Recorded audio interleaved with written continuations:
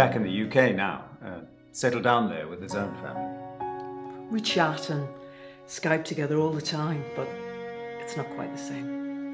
بنتي كبرت دخلت الجامعة وفجأة ما بقتش ترجع في السكول باص anymore. قد إيه حسيت إنها فعلاً ممكن فجأة تسيب البيت وتتجوز تسافر وما بقاش معاها زي الأول.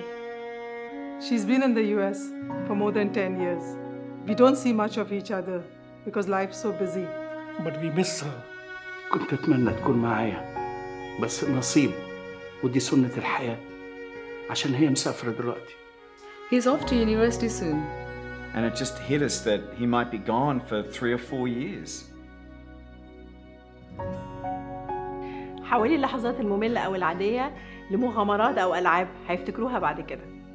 Take the morning off on the first day of their school.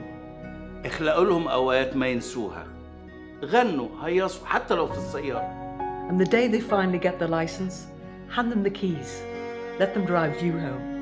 Make sure you're there at the graduation. It's the end of one chapter and the beginning of a brand new one in their lives. Be there to cheer them at every event. Every father should be there when their child is born. It's that special. Even today I remember it.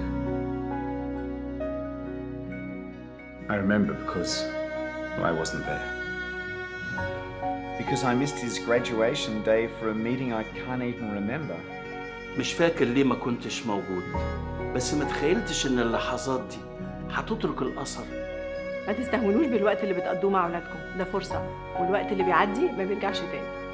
The more you can give them, the better it feels. After all, when it's all said and done, it's the memories that you keep.